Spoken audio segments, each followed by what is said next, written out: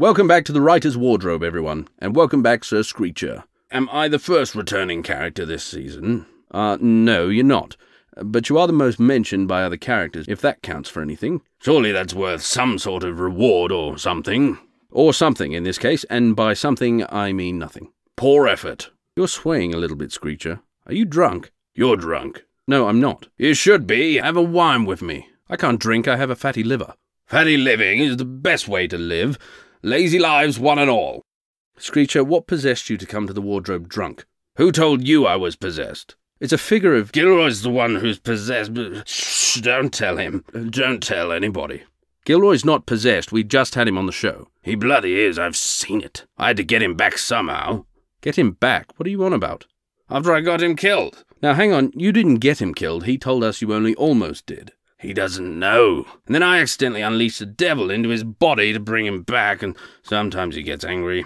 You should have looked for a solution instead of getting drunk, don't you think? Getting drunk is the solution. Seems like more of a... Shh, author man. You don't know what it's like. You sound a lot like your father when you're drinking, don't you? Don't tell me the bloody wizard is here. He's not here, but I think he does hold the record for most appearances and most interruptions. Sounds fitting.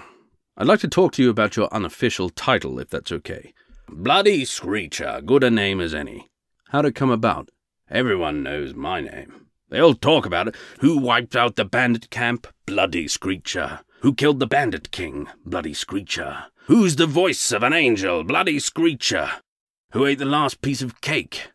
Bloody Screecher. You know, I'm not sure it's as complimentary as I thought. It's a good name for any occasion, then. Aye. So why the drinking? Did you feel bad about getting Gilroy killed? Of course I felt bad. Alas, I am drunk for a far more sinister reason. Oh? And what might that be?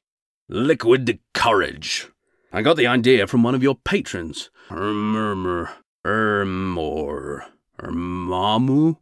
One of them. Courage?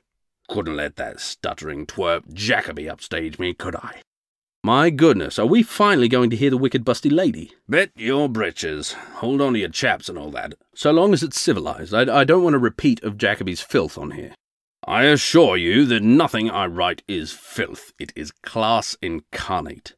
Very well, you better get started. Shh, no, sorry. Shh! Close your eyes. At least imagine we're in a tavern full of patrons. I fell in love with a wicked Busty lady. She was just tall enough that I could bury my face. But then I thought it queer, and I knew that it was shady. Something not quite right. Was my true love a disgrace? And then I heard from across the sea that if there's hair, a witch is she. And so I ripped her skirt off, and a fool I turned to be. Because she had not shaven since the day that she was born. I wanted to run from dawn till dusk and dusk till dawn. But something kept me in my place. Was it just her pretty face, or was it just that she's a witch and I a little pawn? But oh, there's hair, there's so much hair down there. A warrior with steel so sharp would brawl to cut her bare. And yet, this witch, this crafty giant bitch, dug her talons in me with a love I cannot itch. I fell in love with a wicked Busty lady. She was just tall enough that I could bury my face. She showered me with love and care, and she was nothing if not fair. And I thought, oh well, I'll just ignore the hair. Oh well, I'll just ignore the hair. That's it. That's the whole song. Always gets the room thumping. Screecher, Screecher, they cry. And I... For f***'s sake.